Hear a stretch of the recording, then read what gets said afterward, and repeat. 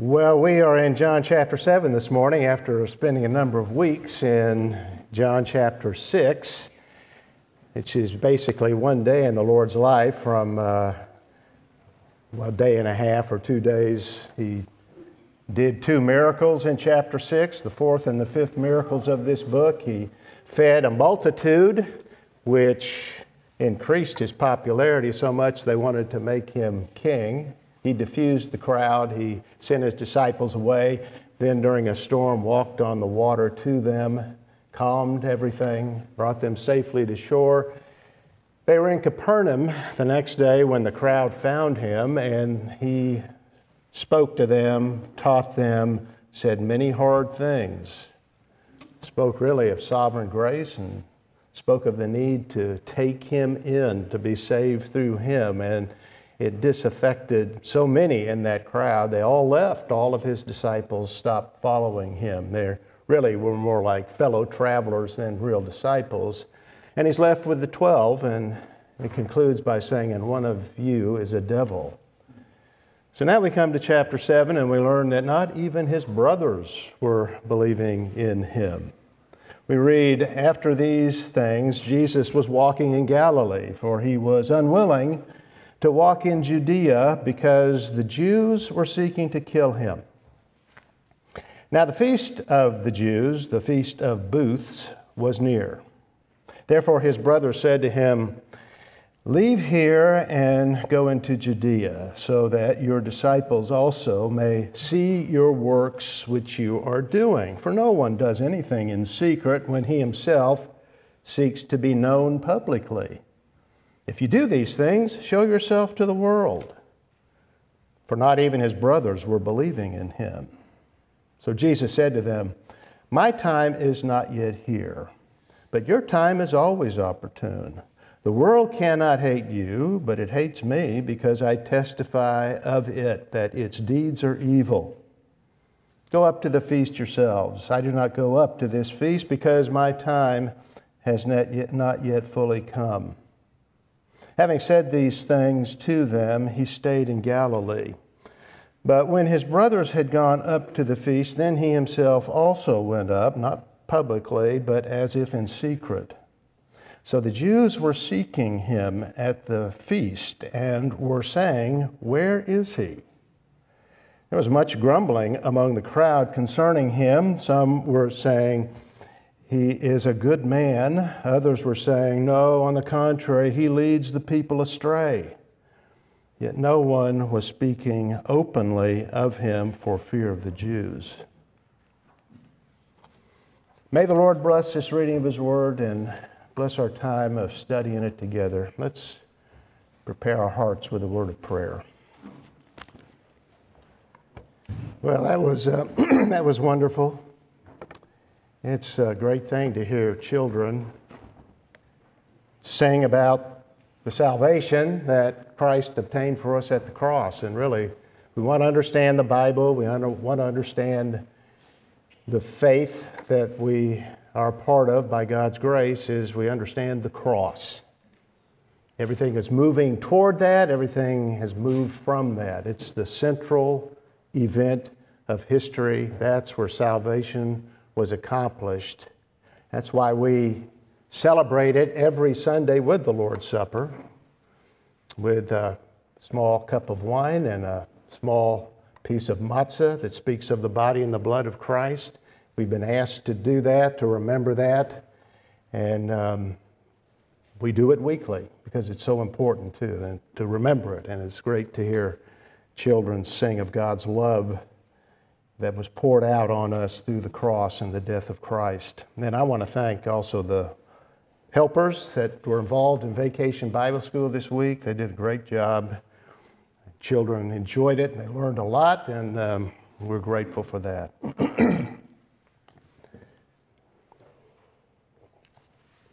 Well, we have all heard proverbial sayings like, "Time flies." And the older we get, the more we understand how true that is. Time passes quickly.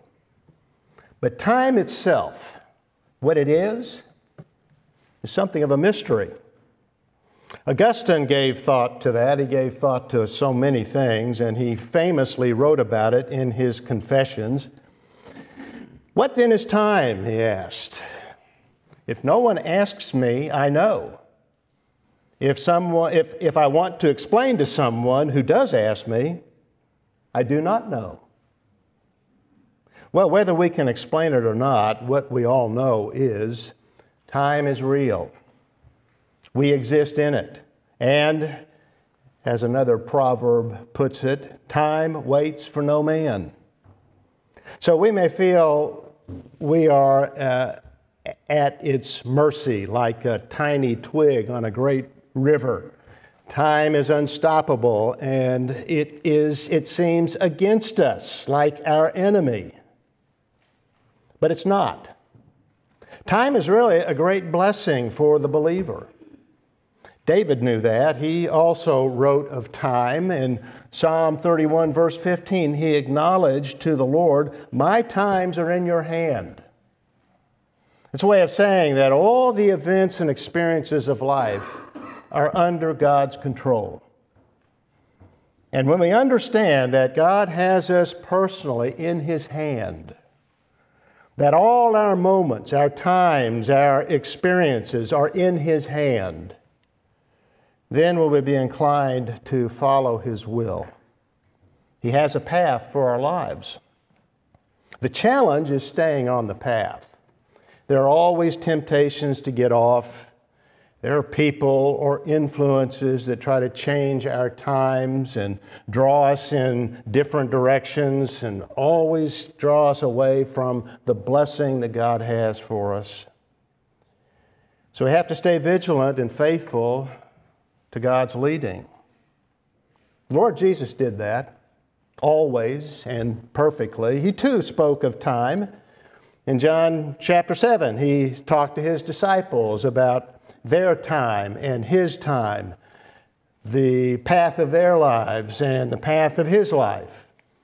The times of His life had trials and trouble. He was rejected by the people of Galilee, and when chapter 7 begins, he'd learned that the leaders of Jerusalem were seeking His life. Even His own brothers didn't believe in Him. Chapter begins with uncertainty and danger, but His times were in His Father's hand, and everything was on the right path, though a difficult path. Some 6 months had passed since the events of chapter 6. Those occurred in April at the time of the Passover. Chapter 7 happened in the fall, around October. John passed over the intervening months in silence. He simply wrote that Jesus was walking in Galilee. The idea is literally something like walking around in Galilee, not aimlessly, but still ministering there. But He was also being cautious. Ever since He healed the lame man by the pool of Bethesda on the Sabbath, opposition against Him from the Jewish authorities had only intensified. He had not only broken their Sabbath rules, but He'd also spoken of God as His Father, making Himself equal with God. And they understood that. That's what they said. And so they plotted against Him. They were seeking to kill Him, John said. Still, He knew Jerusalem was on His path, so to speak, and it would be required of Him that He go there soon because verse 2 stated, "Now the feast of the Jews, the Feast of Booths, was near." There were 7 feast days that Israel observed according to Deuteronomy chapter 16, verse 16. Well, I should say, according to that verse, there are 3 of those feast days that required all males of Israel, all men, to go up to Jerusalem and observe those feasts. And the Feast of Booth was one of them. According to Josephus, the Feast of Booths, or the Feast of Tabernacles, was the most popular of all the major Jewish feasts. It falls in the months of September or October. The feast lasts a week. And during that time, people build booths, small structures out of branches and leaves, and they live in them during that week, or at least they live in them part of the day for a week.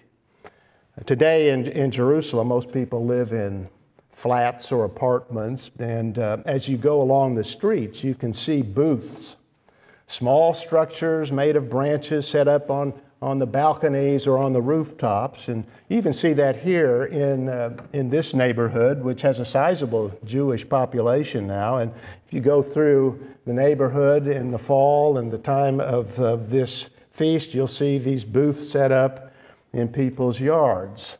Someone called it the Jewish Camping Festival. It's a very festive time. It's a celebration that was and is joyful. It's also deeply religious. It celebrated the harvest that God gave to them and recalls God's great provision, His faithful provision for the nation. It reminds them also of the time of wandering in the wilderness when there was no harvest, but God faithfully provided for His people every day with an abundance of food. He, as it were, set a table for them in the wilderness. Now, we're not under the law of Moses. We don't observe these feast days, but we still learn from them. We learn from all of the law of God because the law of God is God's Word. And what the Feast of Booths or Feast of Tabernacles teaches us is essential. It is that God provides. He provides a harvest for those who follow Him. He provided for Israel in the desert. He will provide for us. Be faithful. Well, that truth was known by the Lord. It encouraged Him to go forward on the path the Lord, His Father, had given Him. But when was the right time? When was the opportune time for Him to go to Jerusalem, for Him to go into a hostile environment? And how can we know that? Well, that's the question that the Proverbs ask. Proverbs 20, verse 24 asks, "Man's steps are ordained by the Lord. How then can men understand? How can man understand his way?" Well, how do we find the Lord's will in these things? He's set forth a path for us, and we want to know that. Well, the way we do that is by wisdom. And we do that by waiting upon the Lord. That's what Jesus did. The fact that God ordained a path does not preclude preparation, does not preclude prayer and deliberation. That's how God's path is taken. We live as free moral agents with minds equipped with doctrine and with the Proverbs, with minds armed with the truth of God's Word and the wisdom that comes from it. And we're to apply that to all of the circumstances of life. We're to live wise and careful lives. And that's what the Lord was doing when His brothers told Him, "Leave here and go into Judea, so that your disciples also may see your works which you are doing." You'll notice they didn't include themselves among His disciples. John wrote in verse 5 that they didn't believe in Him, which accounts for that. They were likely aware of the large defection from Jesus in Galilee that had just occurred some months earlier, and they thought that His followers in Judea might be wavering too, and that some miracles would be needed to reinforce their commitment. So that's what they recommended. That's what they were advising, that He do some self-promotion, some PR work. Verse 4, "For no one does anything in secret when he himself seeks to be known publicly. If you do these things, show yourself to the world." In other words, it pays to advertise. And what better stage for advertising than Jerusalem itself, which filled up with pilgrims for the feast day, for the Feast of Booths, and filled up from people all over the land, but not just that, from all over the diaspora, from the Gentile lands. Multitudes were there. They thought that would be a great place for him to reveal himself. Well, they thought like the world and didn't understand that the weak faith of those in Galilee, those Galilee disciples, was based on miracles and not on the truth that the miracles revealed. Faith does not come from what we see, but from what we hear. That's what Paul wrote in Romans 10, verse 17. We were reminded of that earlier in this service. Faith comes from hearing, and hearing by the word of Christ. It's from the Scriptures. That's what we need. Well, these brothers didn't have faith. They may have seen some miracles. No doubt they heard about the miracles. We know that from what they said. But at this point in the Lord's ministry, they lacked faith, so they lacked understanding. In fact, their advice to Christ might even have been more sarcastic than serious, which only highlights the universal necessity of grace for faith, as Jesus taught in chapter 6. He taught the absolute dependence of man, of woman, of all of us on the sovereign grace of God. No one believes unless the Father draws him, unless the Father has given him to the Son. We're all totally dependent upon him. And this is certainly an illustration of that. These are the Lord's brothers. These men had the greatest privilege. They were born into the home where he was. They grew up under the same roof with him. He was their older brother, half-brother according to the flesh, and the very best brother there was, ever. Yet they didn't believe him. In fact, they seem here to even be mocking him. They needed the work of the Holy Spirit to open their hearts to understand the things spoken and done by Christ. Until then, they were simply men of the world, no different really from those men in Jerusalem who were seeking him. You know, we always come back to grace. Ultimately, we always come back to the cross and we come back to the grace of God. It is essential if we're to have any kind of life that is pleasing to the Lord, any kind of fruit. If we're to have faith at all, it's going to be the grace of God. Now, if this advice the brothers gave to the Lord conveyed any kind of temptation to follow the ways of the world for personal promotion, if it was a subtle appeal to human pride and a desire for popularity, the Lord didn't yield to it. They said, "Go, leave for Jerusalem," but Jesus said, "No, my time is not yet here, but your time is always opportune." Jesus often spoke of his death of the cross as his time or his hour. We see that throughout the Gospel of John.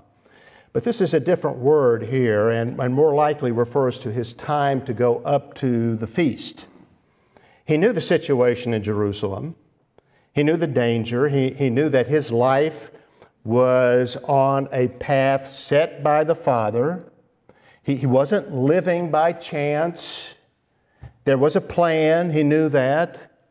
The times of his life were in the Father's hand. And that fact is confirmed by other passages of Scripture.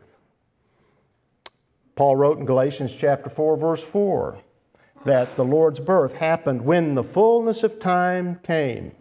All of the events followed a certain path, and when the events were fulfilled, when the fullness came, that's when Christ was sent. Precise moment of history. In Acts chapter 2, verse 23, Peter preached on the day of Pentecost of Christ's death, that he was delivered over by the predetermined plan and foreknowledge of God. And he will come again according to the sovereign plan of God.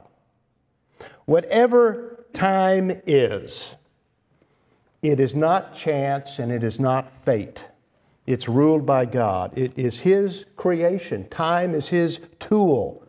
He guides all of the events of it to His good and His glory and to the blessing of His people. And Jesus knew all of that. But again, His response wasn't to live with indifference to the circumstances. His response wasn't to live carelessly or cavalierly with the notion that, well, since it's all planned, it doesn't matter what I do. Whatever will be, will be. He knew that as a man, he was to live wisely, cautiously, using common sense, and not live by tempting the Lord and playing into the hands of his opponents. What we think, what we decide and do really matters. Our decisions are important. They really matter because, as a good Calvinist knows, the God who ordained the end ordained the means to the end. And wisdom is the means for walking on God's path. So Jesus knew when not to go up. My time is not yet here, but your time is always opportune. The world cannot hate you, but it hates me because I testify of it, that its deeds are evil. In other words, they were part of that world. They didn't testify against themselves. They were a part of it. They were unbelievers. There was no threat to them, therefore, in Jerusalem. It didn't matter when they went up to the feast. But it was different for him. So Jesus told them, go up to the feast.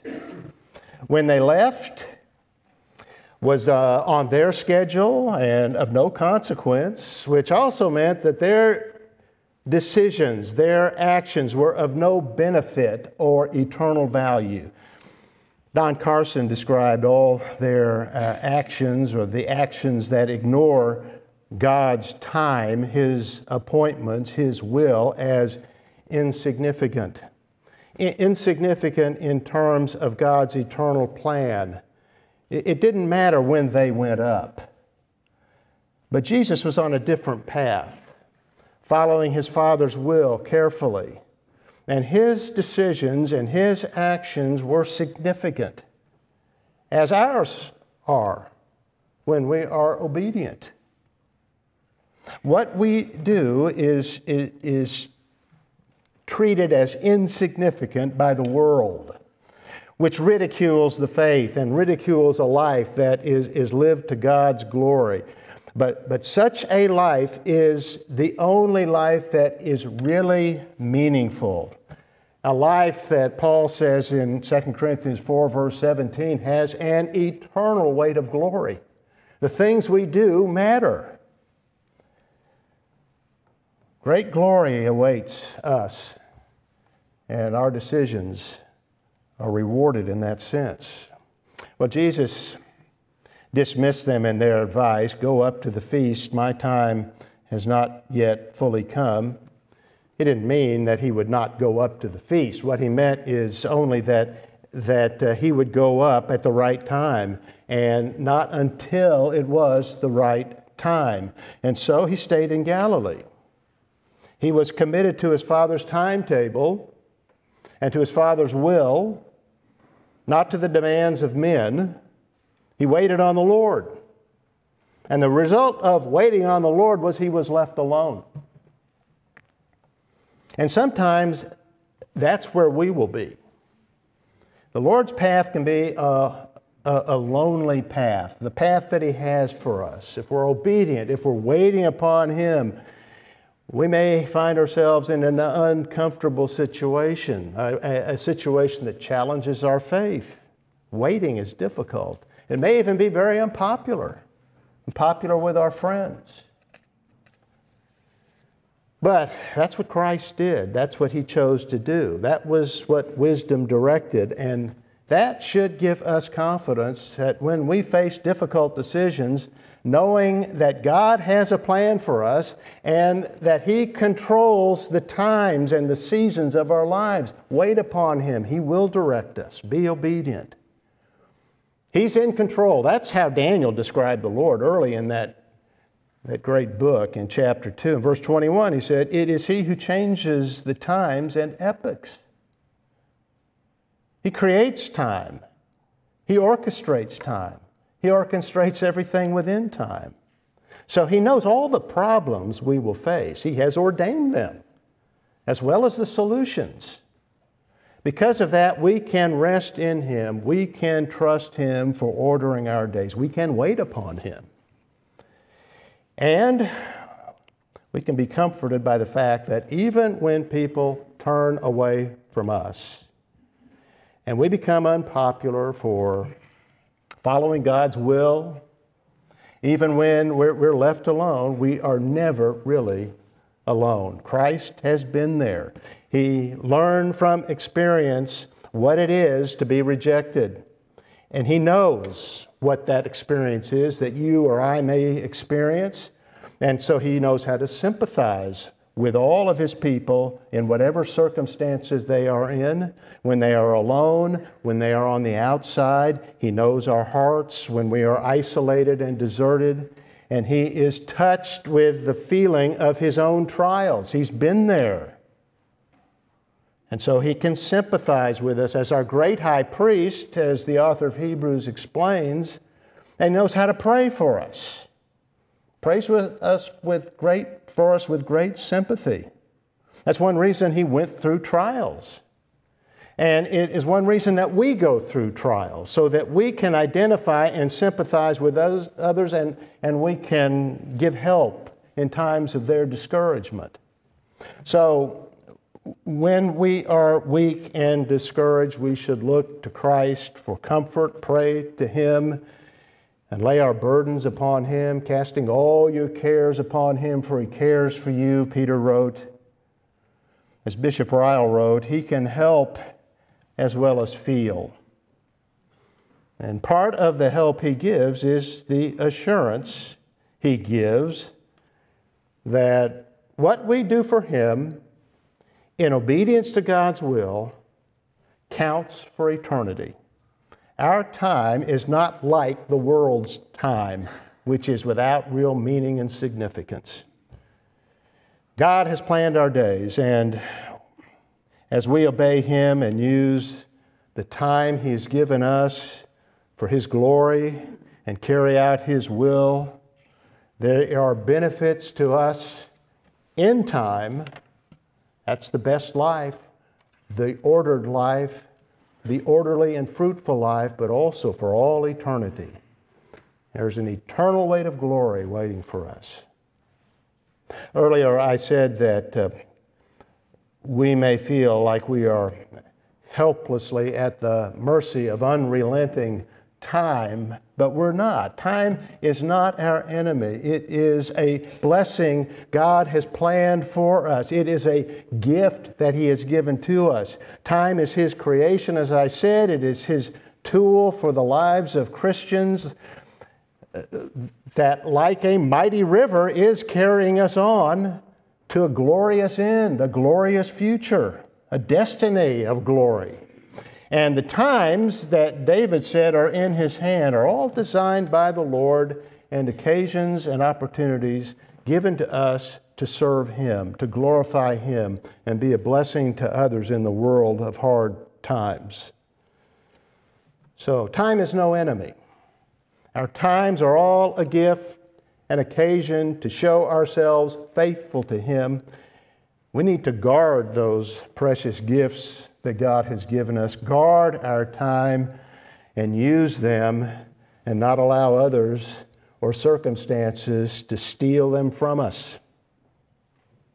So the Lord's brothers left and weren't able to steal it from Him, and He remained behind, but only until the right time, until His time had come. Then we read in verse 10, He Himself also went up, not publicly, but as if in secret. This is not a case of vacillation by the Lord, of changing His mind. I'm not going up. No, you go up, I'm staying here. Well, maybe it's a good idea to go up. Maybe I will go up. Just the opposite. It showed His firm resolve to do only what the Father led Him to do in the Father's time. I think there are two lessons that we can take away from our Lord's example here. And the first is, we should never needlessly expose ourselves to danger. The fact that God is sovereign is no reason to tempt Him. He has given us minds, and as believers, He's given us new minds, regenerated minds, and we're to use them. In Matthew chapter 10 and verse 16, He told the disciples, "Behold, I send you out as sheep in the midst of wolves. So be shrewd as serpents and innocent as doves." In other words, be careful. The Lord and His apostles never courted danger. They avoided it whenever they could.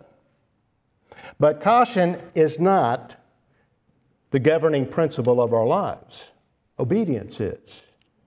And that's the second lesson.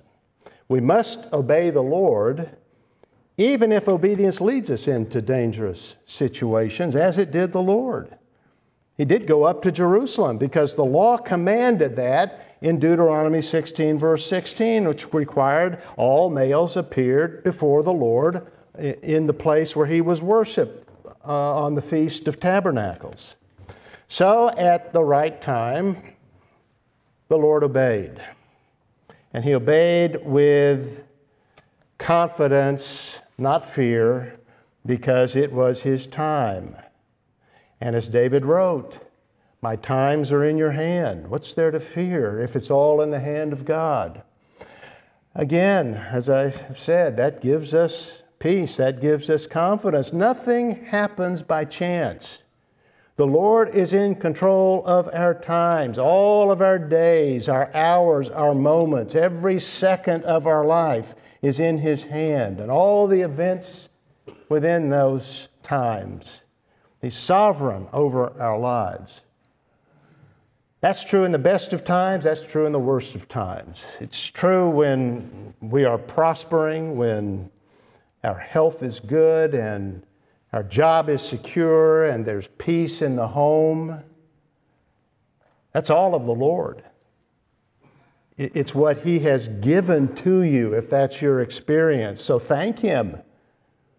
Never take a blessing for granted or become self-satisfied. I think that may be a problem that we all have. We enjoy good health. A day goes by, we don't have pain. We kind of take that for granted. That's the way life is. That's the way life is supposed to be. Well, it's that way because God has given you that.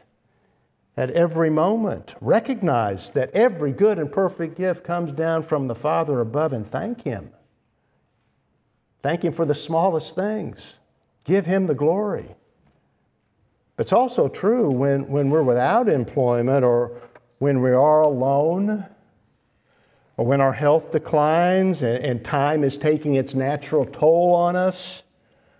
All of that also is in God's hand. And I don't want to be glib about that, about a chronic illness or something like that. I'm in good health, and so it's easy for me to speak about that. But it's true that these things are in His hands. And while they are puzzling and while they are discouraging to those who are experiencing it, the Lord has a purpose in them. And that's not a glib statement. That's a true statement. You can see that at the beginning of Romans chapter 5. Paul speaks of what trials produce in us. So I would say this, especially then, in those hard times, we are in His hand. And He'll make that known to us in His time and way. And then there are times of risk, as with the Lord here. Obedience can be risky. Going forward can mean going into danger. But if that's God's path for us, then He is with us, and He will guard and keep us, and the end will be the best end, the end that He has for us, an end of blessing. The Lord obeyed with that confidence in His Father. His delay was for the purpose of determining God's right time and going at God's right time, which was the right time because it thwarted the enemy. Verse 11 states that they were looking for him. They were plotting his demise, and they were frustrated because he wasn't there. Where is he, they asked. Literally, where is that man? Which suggests contempt or exasperation, frustration.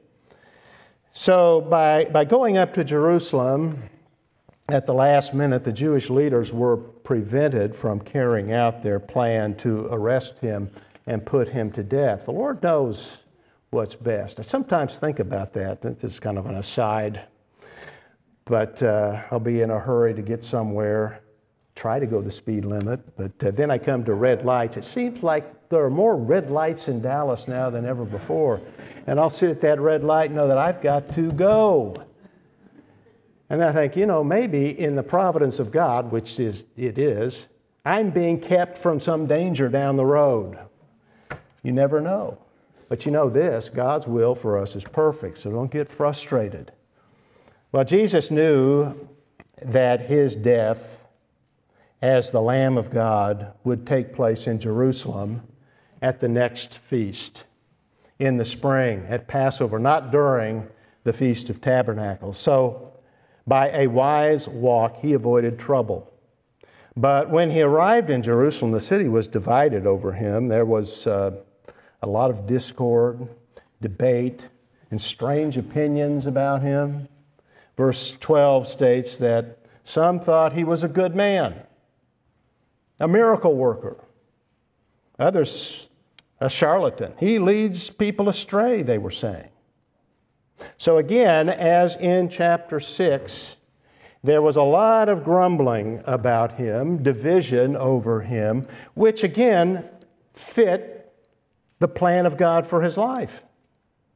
33 years earlier, when the Lord Jesus was just an infant and his parents brought him into the temple, Simeon, an old righteous man, saw him, recognized him, knew who he was, the Savior, and he blessed him. Then, this is in Luke chapter 2, he told Mary that her child was appointed for the fall and rise of many in Israel, and for a sign to be opposed, to the end that the thoughts of many hearts may be revealed. And the thoughts of many hearts were being revealed there in Jerusalem as they have been down through the centuries. Some continue to believe, even in our day, that Jesus was a good man. That's how we explain who and what he is. He's a good man, a miracle worker. Well, maybe he didn't do miracles, but he was a good teacher. Others consider him to be an impostor. In fact, that became the prevailing Jewish view after the resurrection. And some today have even dismissed him as a fiction. He never existed. He was invented by Paul, or he was invented by the early church. But the very fact that so many have considered this issue of his identity for so long, for 2,000 years, is an impressive legacy for a man who never lived, or who was just a carpenter from Nazareth. Still, this is a question for modern man, a question for the ages. Who is Jesus? There's no more important question to ask than that one. But one answer that cannot be correct is he was a good man. We considered this in our studies earlier. No one can claim to be God and be good or sane unless he, in fact, is God. No one can make such statements as, I am the bread of life, I am the light of the world, I am the way and the truth and the life, and be good or a great moral teacher if it's not true. Yet Jesus made those claims, and he made others just as remarkable. He claimed to be the judge of the world. He claimed to be equal with God, his Father. He claimed to be the Savior of lost souls, which is utterly preposterous unless he is God. As a result, he was and always has been the cause of division among people. Wherever he went, wherever he preached, wherever he is preached today, he causes division among people. He is, as Paul said in 2 Corinthians chapter 2 and verse 16, an aroma of life to some and of death to others. Maybe there are some here who fit in that aroma of death category. Some here who have some doubts about all of this. Then my counsel is read the New Testament. Read a gospel. Read John. And as you do that, ask the Lord to open your eyes. Ask Him to reveal Himself to you. He can do that. In fact, only He can do that. He has done that to all of us here who have put our faith in Christ, all of us without exception. The only way one can come to know Him and believe in Him is if the Father opens your eyes and your heart to receive Him. He did that for the Lord's brothers who weren't believing in Him. But after the resurrection and ascension, we read in Acts chapter 1, verse 14, that the brothers were all together with the apostles in the upper room in Jerusalem praying. Mark chapter 6, verse 3 gives their names, James and Joseph and Judas and Simon. Judas changed his name to Jude, and you can understand why. James was the first leader of the church of Jerusalem, and he was the author of the epistle by his name. Jude also wrote the book of Jude. God's sovereign grace turned their unbelief into belief, their skepticism and sarcasm into devotion.